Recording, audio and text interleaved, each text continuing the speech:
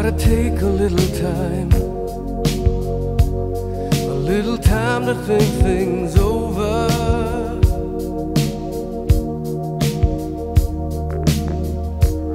I better read between the lines in case I need it when I'm older.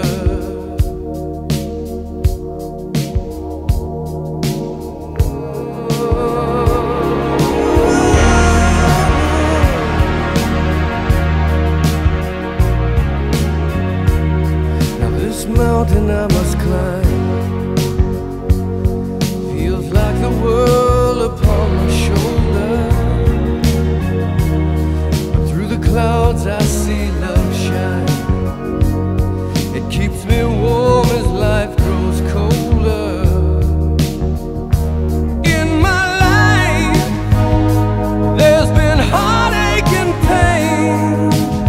I don't know if I can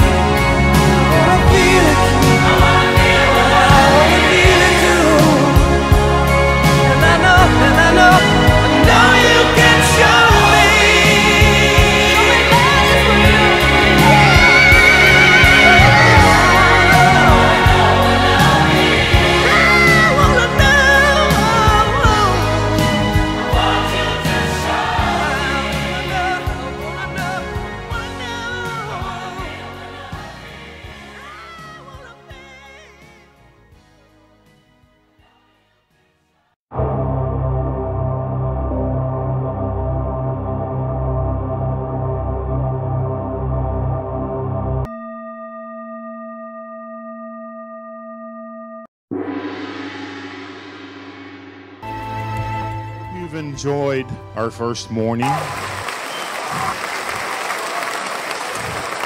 Some really lovely speakers, fantastic information. And while other people are walking back into the room, I'd like to share with you that Ann and I will be leading a pilgrimage in 2016 to what I consider to be one of the most beautiful places in the world, one of the most beautiful places in North America, and that is Banff, Canada.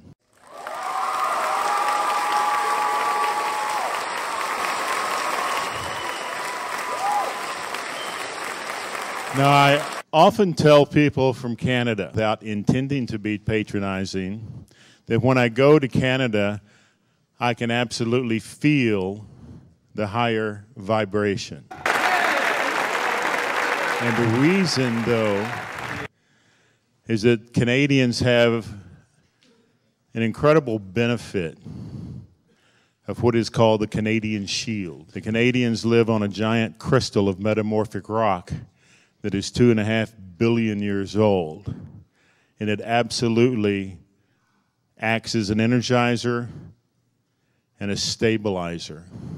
And it covers the eastern 2/3 of Canada. And then in the west, the Canadians have the benefit in Alberta and British Columbia of a powerful columnar of the Rocky Mountains between the 45th and 55th latitudes. Absolutely stunning energy. Western Canada in Banff has some incredible lakes called Lake Louise, Spirit Lake, Peyto Lake. These are turquoise blue lakes, but they are non-Newtonian fluids. Water is a Newtonian fluid. What you have in Canada is water that has a permanently suspended particulate, like milk. And this makes it a non-Newtonian plastic fluid in scientific terms. Now, these incredible waters in Banff, Canada, in British Columbia, have a permanently suspended particulate they call glacier silt from the ice movement that ground up that rock.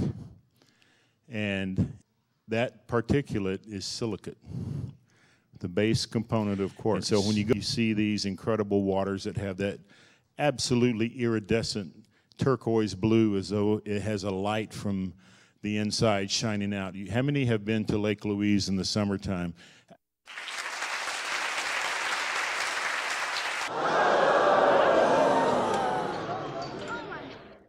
Unbelievable.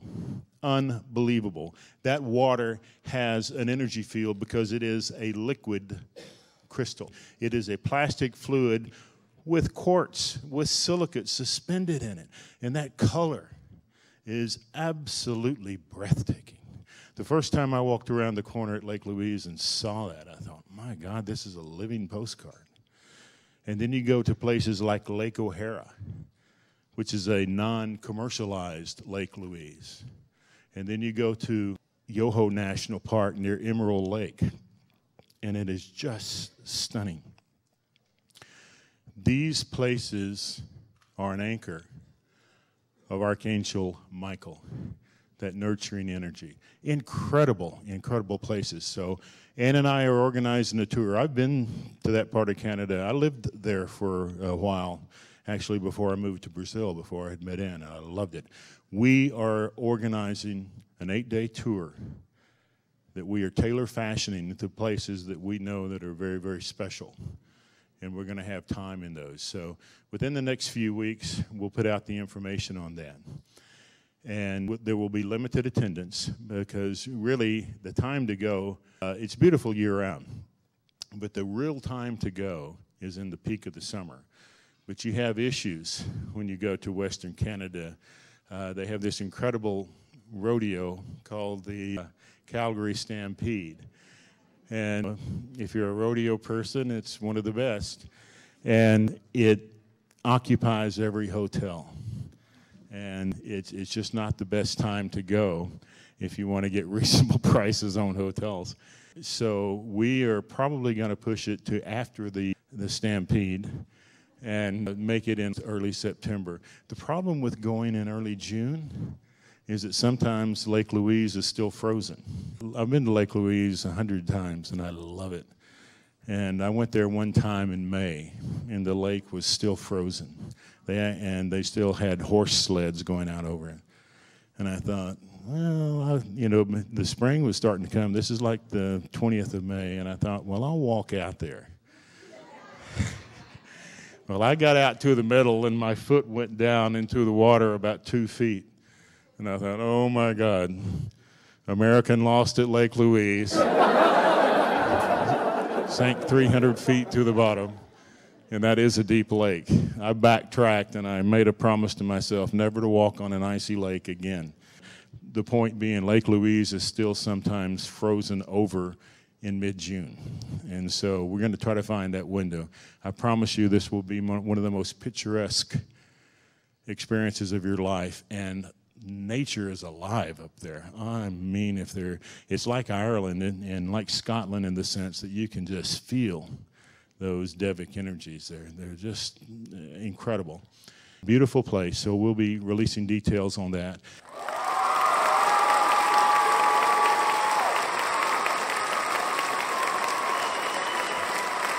Okay, so I want to talk a little bit more about one of my favorite topics again. That is what Casey referred to as the forgotten science of vibration and light, a science that was well known to the Atlanteans and other advanced societies. And, John does a brilliant presentation on how they used crystals in Atlantis. And they used crystals for out-of-body travel.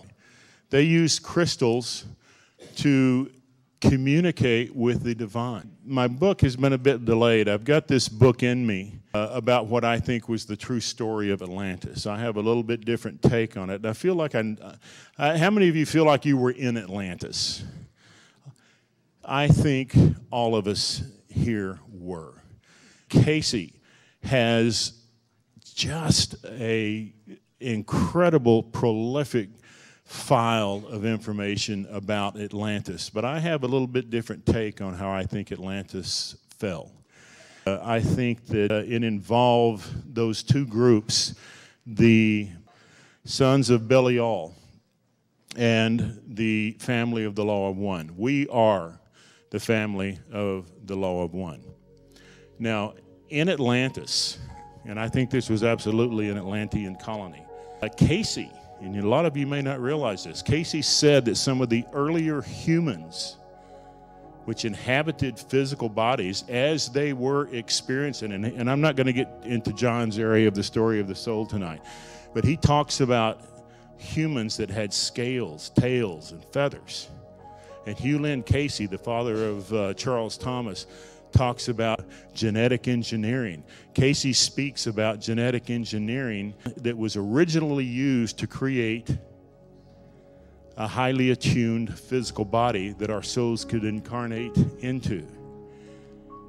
And it's my belief that this was done on the main island of Arion, and that these bodies that they engineered removed the scales, removed the feathers, and were originally intended to give everybody a common chassis to work within. And these became known as the Aryans. And then this group became under the control of a charismatic group that believed in Aryan superiority. They wanted to remove all of these feathers and tails and defects. And they let that power go to the wrong place. But there was one problem. They didn't have control of the crystals. Our family. Do you feel chills on your arm as I tell this story? Because some of it happened right here. Our family had control of the crystals. And we used thought to a certain degree to control them. And the Aryans had developed genetic engineering then to a degree where they were creating what Casey called autotrons, robotically controlled human slaves. And human souls were being trapped in these, and they could not evolve their lifetime. And so this is original with the Metatronic readings that I've written. It's coming out in the books. We had control of the crystals, and they were only used in good purpose. And the sons of Belial approached us, and they controlled all the agriculture, all the industry. And they said, we will stop making these slaves if you will teach us how to use these crystals. Right now, only your scientists, priests have that technology, and we'd like to use them too. We'd like to have say-so in that, and we can use them to lift the energies, lift the vibrations in schools and places of that nature. We can use them to make the plants grow faster. We can use them to make the weather more controllable. Because in Atlantis, they had this second moon. And I've had very, very clear pictures of this second moon in Atlantis. But it was not a natural moon. It was a giant crystal satellite. And we could see it, and it was self-regulated, and it floated all around the greater Atlantis. And of course, Atlantis had 3 great periods. The first real powerful phase of Atlantis was about 200,000 years ago. But that second moon of Atlantis was a giant crystal satellite, and it was used to regulate the power stations. How many of you are aware that Edgar Casey did readings for Nikola Tesla? He did. He gave specific readings on how to develop a perpetual motion energy machine. So this man was scientific. This man was tapping into energies. Tesla was absolutely part of our family. So was Einstein. These were brilliant scientists, priests, where sacred science was combined with spirituality. And so these Aryans approached us and said, we'll stop the genetic engineering, because by this time they were creating races of slaves. And they also were doing these Dr. Moreau experiments where they took giant beasts and combined them with human DNA for labor in mines. And that's what I think Bigfoot is. I think Bigfoot is a remnant of genetic engineering. In the beginning, they were controlled to a certain degree by radio waves and by injections. But I think what is left is something that does not fit into nature. Many people have said to me, are the Bigfoot and the Sasquatch aliens? And I said, no, they're more from the earth than you are. Are they advanced beings? No. They are an abomination of nature. They don't fit, and they don't want to be here, and they're on their way out. And I think that there's less than 1,000 on the planet now. But they don't fit into the new energy that's shifting on the earth, and they're finding their way out. And it seems like a long time, but when you get above linear time, time is instantaneous. And it's always funny to me when you see these Bigfoot shows and you see these guys doing this whooping and hollering as though this half man, half animal being wouldn't recognize the difference. People talk about the bloodhound having this incredible sense of smell. Do you know what animal has the greatest sense of smell on the earth? The bear. The remnants of the Bigfoot, the Sasquatch, have an even greater sense of smell than the bear. I think they can smell humans from a great distance. I think they're primarily nocturnal. I think they're out of sync with nature. I think that they're moving, but I think they were the last successful, to a certain degree in terms of physiological standpoint, that they were the last. I think there's very few left, but there are a lot in Arkansas in that area. And by a lot, I mean there's probably a colony of about 20 or 30 of them. And they're not that difficult to see in the National Forest area. I lived there when I was 18 and 19, and we used to drive up to the mountain to watch them.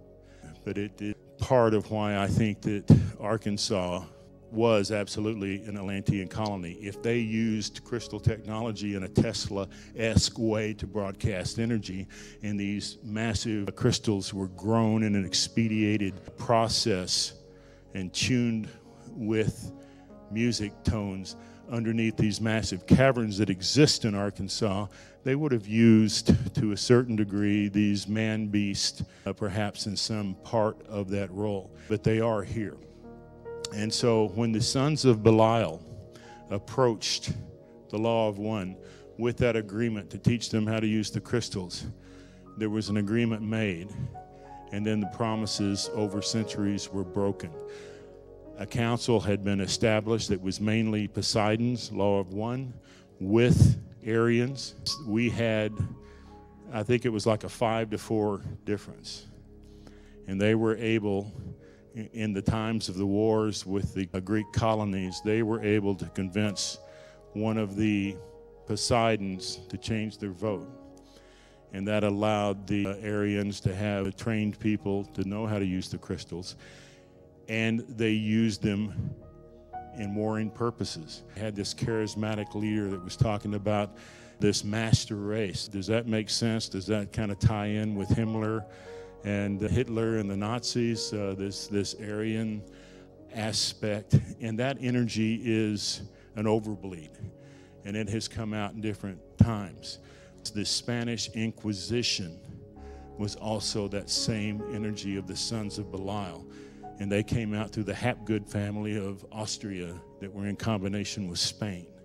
And had the Spanish Inquisition have come to the Western world, it would have changed the way that we move forward, and we would not be facing the ascension now, because it had nothing to do with the nationality of the Austrians or the Spanish. It had everything to do with the energy of that dark force that is absolutely part of duality. And we're seeing that same energy that was in the Spanish Inquisition surface again now, because it always hides as a wolf in sheep's clothing. And you know what that energy is. I don't have to say it. Absolutely. And it's part of the duality. And it's always there. And part of what we are here to do is to learn how to move forward through it, to learn how to be responsible creators. Ascension has always happened one heart at a time. One heart at a time. And the ascension that took place in 2012 was for the planet, not for humanity. I think we are 300 years away from the mass of humanity being at an enlightened stage. But what we can do now is co-create that future, because we have to learn what? Responsible co-creation. Crystals are a part of it. All of this is a part of it. And so when we come here now to the place where the crystals are reactivating, and they are reactivating now, we're going to see an energetic change in areas like this and in areas like Brazil, where that crystalline vibration exists. Someone here, I don't remember exactly who, sent an email and said, I live near Mena, Arkansas. And they said, but the people around here don't really seem enlightened.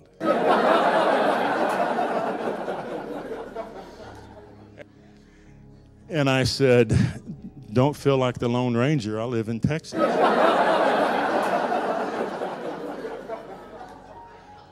We can't all live in Canada.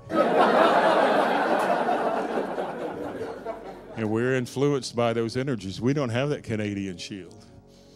And not to burst the bubbles, but I tell all the Canadians, if you were born here, you'd be just like us.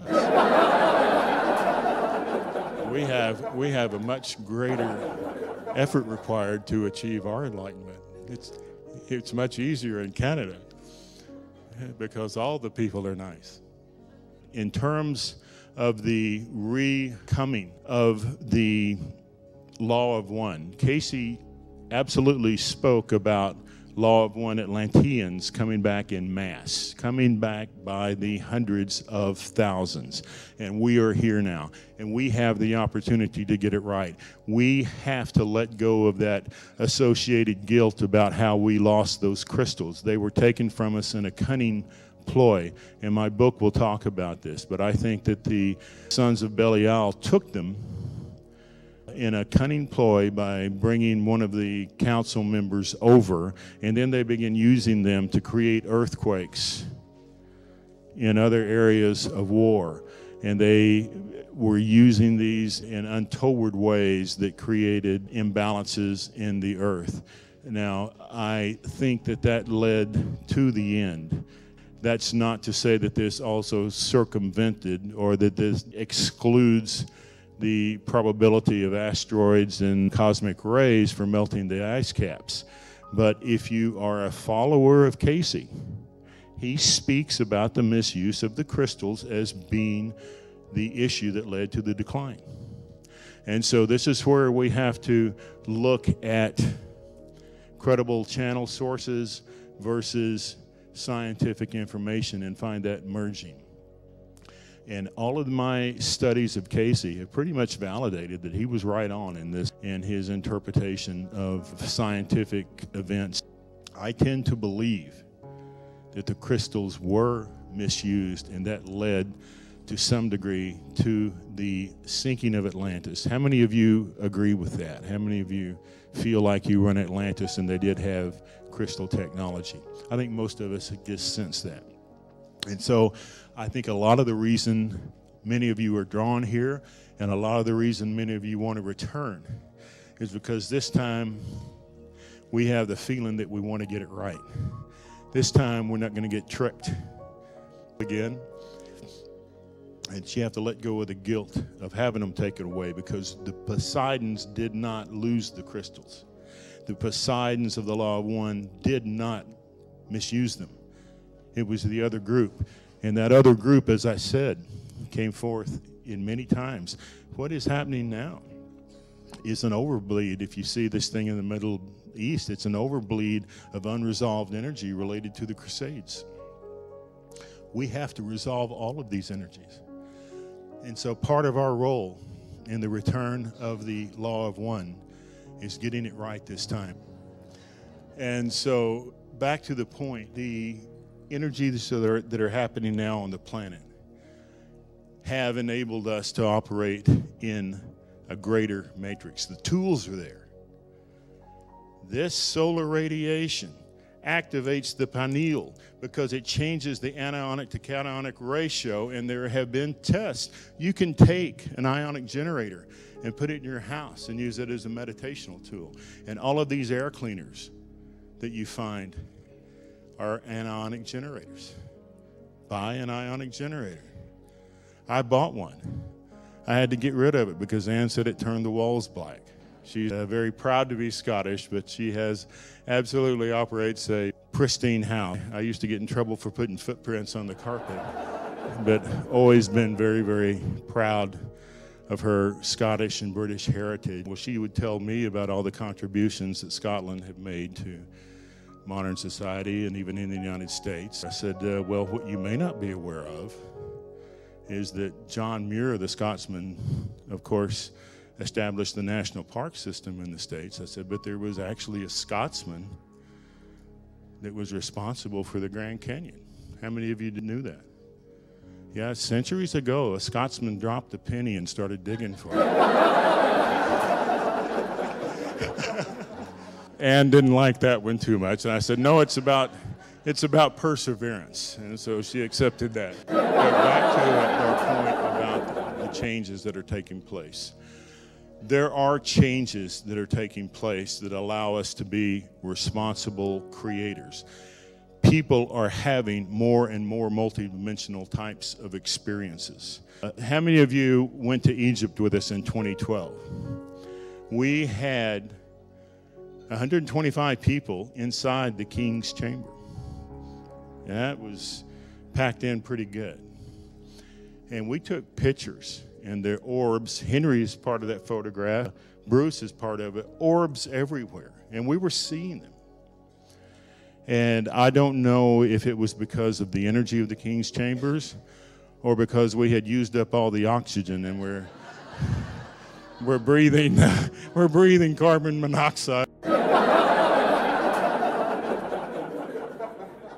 got 126 people inside the king's chamber. That was pretty interesting.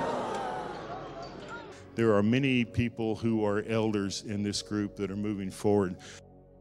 Back to our point about the changes that are taking place. There are changes that are taking place that allow us to be responsible creators. People are having more and more multidimensional types of experiences. And what I think, and so part of our role in the return of the Law of One is getting it right this time. Does anyone have any questions before I close? Say that again. One thing about quartz that I know that a lot of you here, when you go to the Coleman mine on Monday, are going to be looking at quartz. People have the idea that sometimes when it comes to quartz that more is better. And that's not the case. Sometimes less is more. One thing that used to happen to me when I'd walk into a crystal shop is it felt to me, I'd get sick at my stomach and it felt like there were 15 radios all playing on separate stations. It was just too much. They were not in harmony. And so when you acquire quartz crystals, which are transmitters and receivers, make sure that you don't get ones that are in frequential disharmony, because then it has the opposite effect. You can get too much quartz. You need to get a grid and make sure that they're in harmonic placement. How do you bring them in tune? Several people have asked me. I use tuning forks. The best way also is with breath. But if you have two of a certain type of crystal that are in harmonic, you just need to get them far enough apart. This whole idea of programming and clearing a crystal in one go, to me, is unrealistic. Sometimes it can take months to impose your energy into a crystal, if at all. When you work with a 5-Vogel crystal, a thought amplifier, it's going to take you weeks, if not months, to build that energy field that goes in there that becomes part you and part of that. 5 crystals are amazing tools, but they are tools, and you have to work with them. So we're going to end now. Thank you all very much.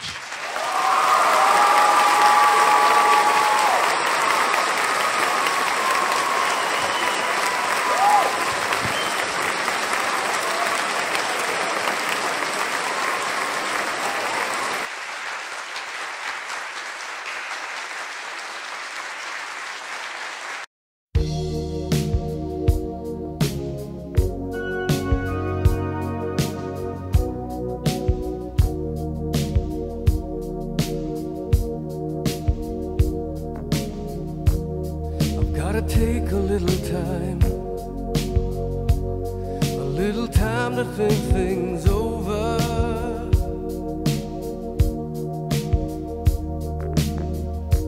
I better read between the lines in case I need it when I'm older.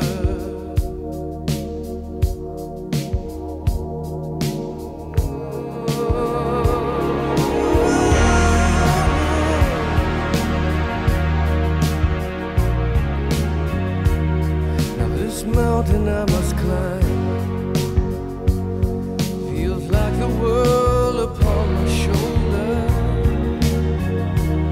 but through the clouds I see love shine. It keeps me warm as life grows colder. In my life there's been heartache and pain.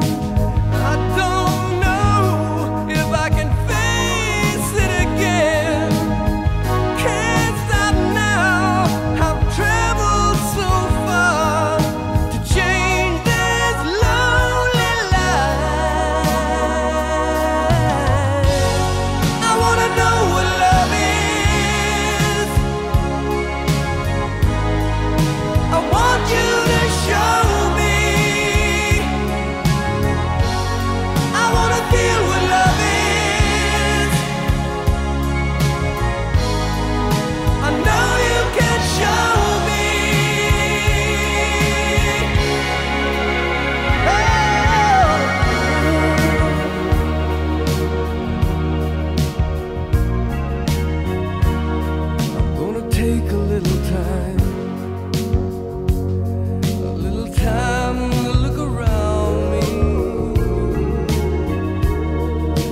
got nowhere left to hide.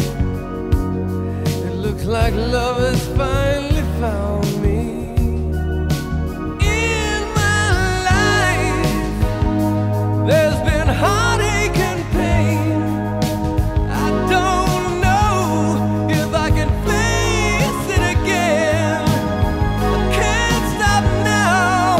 I've traveled so far to change this lonely life. I wanna know what love is. I want you to show me. I wanna feel what love is. I know you can show me. I wanna know what love is. I want you to show me. I wanna feel what love is. I know you can show me. Let's talk about love. I wanna know what love is. Love that you feel inside. Want you to show me. I'm feeling so much love. I feel what love is. No, you just can't hide. No, you can show me.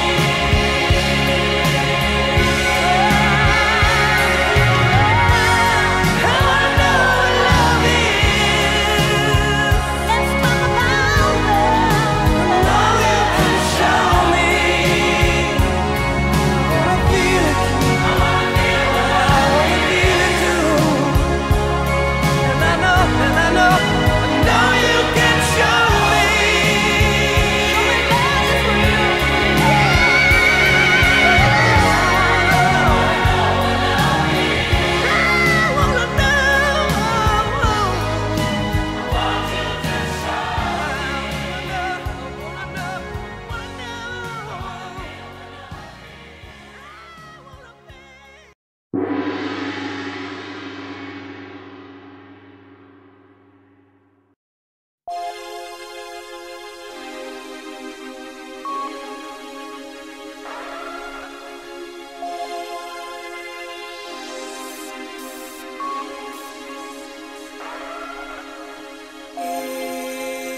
Even through the darkest phase, be it thick or thin,